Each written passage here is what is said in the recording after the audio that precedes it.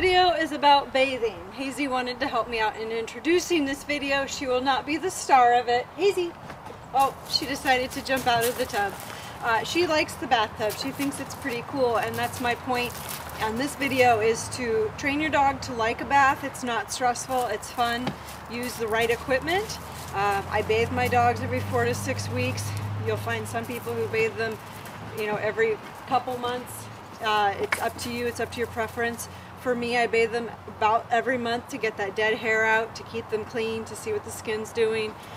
It helps to get, when they're shedding, to get that dead coat out.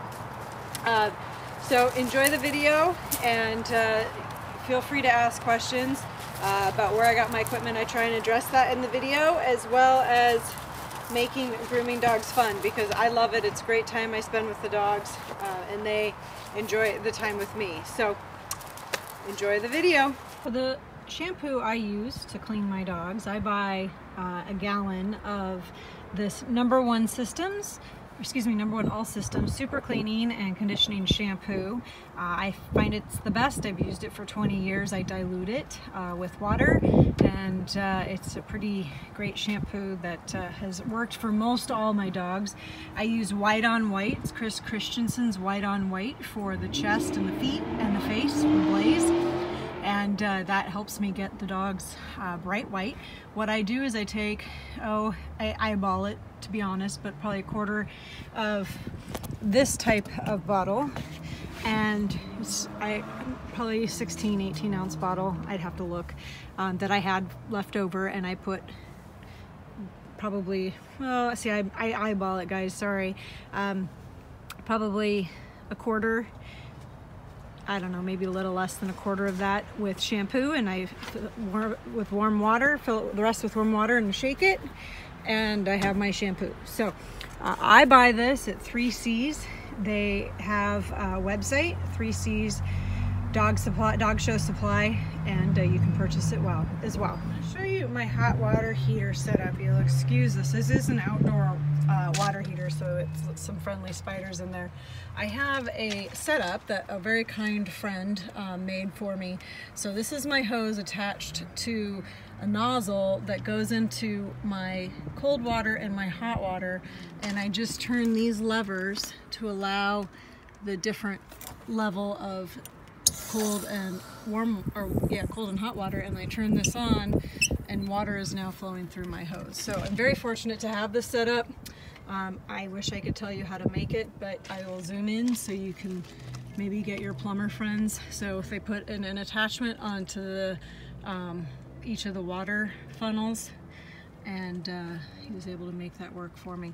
So this is attached to my hose, which will follow my hose, get you guys all drunk. And my hose goes to my booster bath. I believe it's an XL size booster bath. I'll have to look and see where you can find them online. I did buy this from Costco, but this is awesome. It's my lifesaver. I've had it for 13 years. Bathed, I'm sure, hundreds of dogs in it. It drains out onto my gravel right there.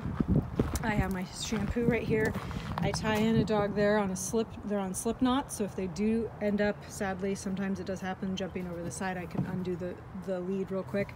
And I use this type of nozzle on my hose. Important, I can control this with my thumb.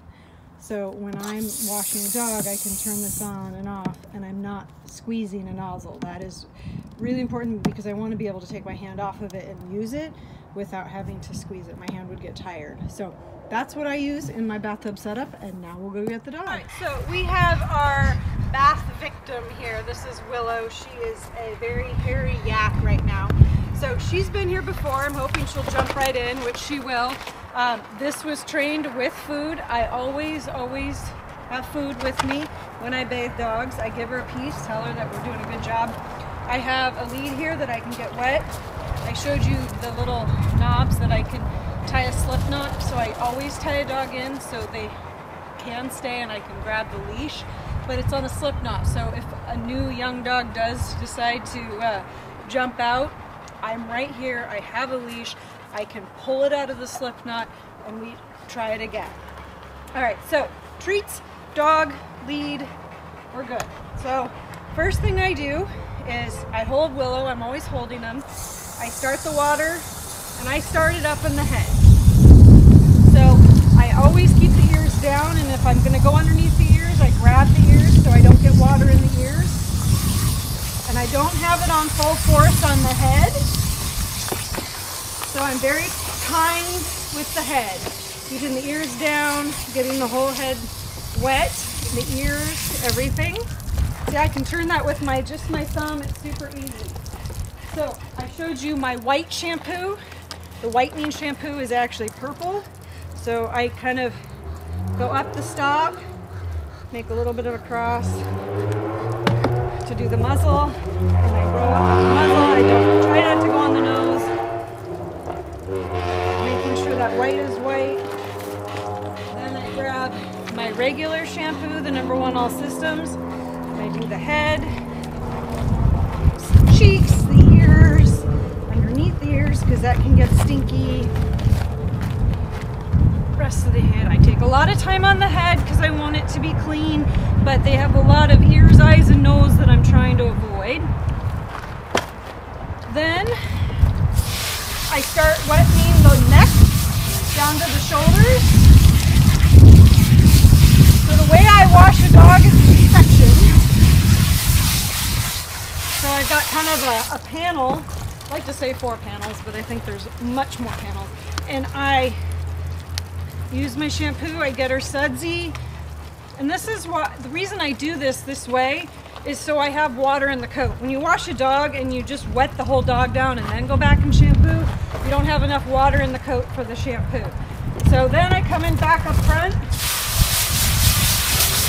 and I get the white all wet down to her skin, and I use my white on white. And if she starts shaking, I put my hand on her quickly so she knows to not shake. And I get in there in the chest with purple shampoo to get that white really white and pretty. People ask me how I keep my dogs so white. I wash them a lot, and they don't actually have mud. I don't have mud in my yard, so that's a big part of it. So, got the chest done. Go down the foot and the leg. Get the feathers, make sure I'm getting water underneath all the way to the skin.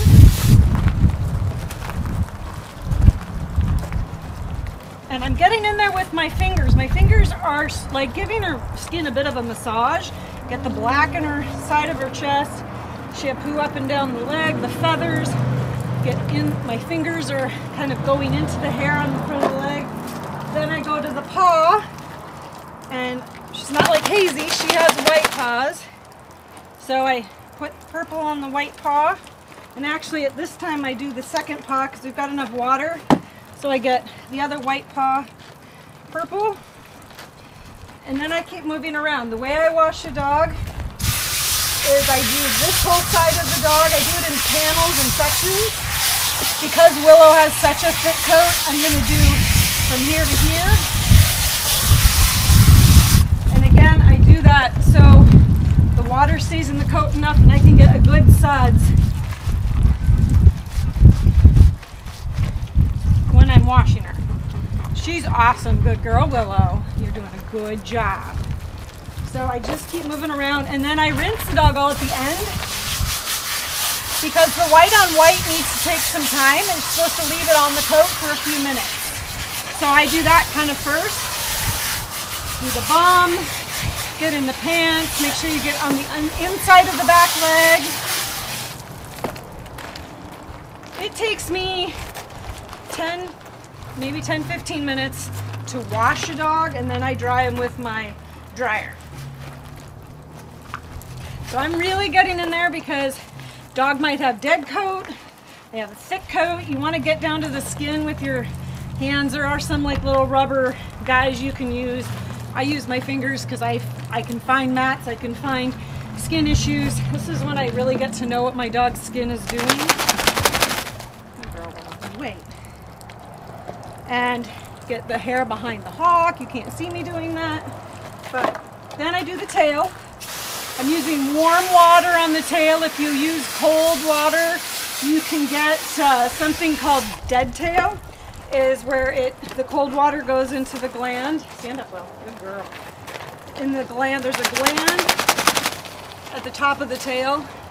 If you get cold water sitting on that, it can create a dead tail where it kind of paralyzes the tail for a week or so.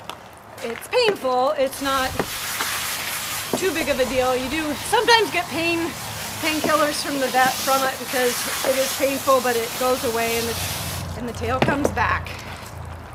So I'm going on the other side of the dog and doing the other side. So I'll come back when I'm going to rinse her.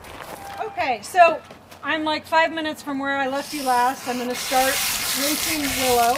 So what I do is I actually do the head last because I like the white on white to stay longer. So I do the neck. I get into the neck, and when you rinse, it's really important that you're down to the skin and you see no more soap coming out. Some people use conditioners. I don't. This is a shampoo and conditioner combined. If you have a dog with a lot of dead coat, you can use a conditioner, but you gotta make sure you get it all out. And conditioners are hard to get out of coat. I think I've used conditioner once or twice on a dog who had a really thick coat with a lot of dead coat I needed to work on getting out. So again, I rinse by the same panels I washed in. Careful to make sure I get underneath all the dead coat, or the long coat on this tummy. Okay, good girl, Will. Good girl. Good girl. She's being a super good dog. She's done this many times, so she knows her job. When I'm doing a young puppy, I might have somebody, of course I get wet, but that's bad. Bathing a dog. I might have somebody holding her and giving treats to a young dog. A young dog, when I'm bathing them, is a lot harder. I'm holding the leash, and the dog, when I'm doing it, or having someone help me, because I don't want a dog going out of the tub. That's the goal, is to never let them jump out of the tub. So bathing the puppies is a bit of an acrobatic trick, but it's doable. So I'm just really making sure I get all the soap out, down the tail, in the pants, making sure that the water runs dry, or runs clean, with no soap left. I do the thick top line a couple times, make sure it runs clean, no soap's coming out. My hands are in the coat, I'm feeling what we got going. And when you bathe a dog, just plan on getting a little wet. This is part of how it all works. So I'm going to come up to the front, getting her leg, underneath her leg. And then I'm gonna lessen my force on my water, do the ear. So I'm gonna grab the ear and wrap it so it's all in my hand, so the ear is closed, so I can rinse underneath the ear and not get water in her ear. And because I'm right-handed, see, I have a hand on the dog. It's kind of like a horse. I always have a hand on him. So I'm gonna come back. Come here, Will. Good girl. So I come here, it's really light water, so she can close her eyes. Very gentle around the face. Come on this side, very gentle. I'm on the top of the ear. Underneath the ear here, I don't get water in her ear. Up the spray, and I get the chest. Underneath the chin, making sure this is all running clean.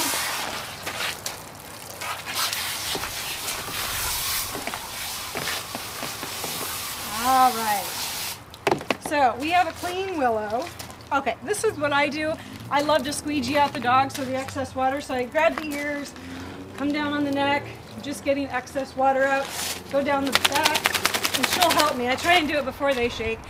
I'm squeegeeing down the paw. I give the paw a little squeeze, get the water out of the paw, down each leg. Each leg. Good girl, Willow. What a good girl. Then I let her shake. Good girl. So, watch my slip knot. I just pull this up and we exit the tub how we get in. And she shakes. Is on the table now. She's wet from her bath. I'm gonna dry her. I have a K9 hot blower dryer. It has 2 motors. So I use that when I dry my dogs. It's very forceful. I have other videos on how to dry dogs, so please look those up. I'll show a quick shot when Willow's done, but I'm gonna sign off because this is gonna take me about an hour, maybe longer, to dry her completely to the skin. It's so important when you dry a dog. You don't want to leave them wet at all or else you risk a hot spot. So we will sign off for now. We'll show you the finished product. It is done. I spent a long time drying her. She had a lot of dead coat that I got out of her. You can only get dead coat out when they're dry, so you dry them and then you work the dryer even more. I use a pin brush. It's full of hair. Use a pin brush. I trimmed her ears. I trimmed her feet. I have videos on each of those things, so I'm not showing it here. But Willow looks fantastic. I'll get her standing. You guys can see her on her feathers are straight. They're all dry. She's dry to the skin, so she won't get a hot spot. Her tail, and she looks amazing. So this is what happens when you wash and dry your dog fully, and you take your patience and have some fun with it and enjoy the time with your dog. Give lots of treats, and then she can go run. So she's used to this. It's something that she has done for a long time. She's a very accomplished show dog, so it was something that she got very used to doing and loves because she gets all the loves and cookies, right, Will? Huh? Did you enjoy that? Or did you do? Can you give me 5? Yeah. All right. Thanks, guys. Happy grooming.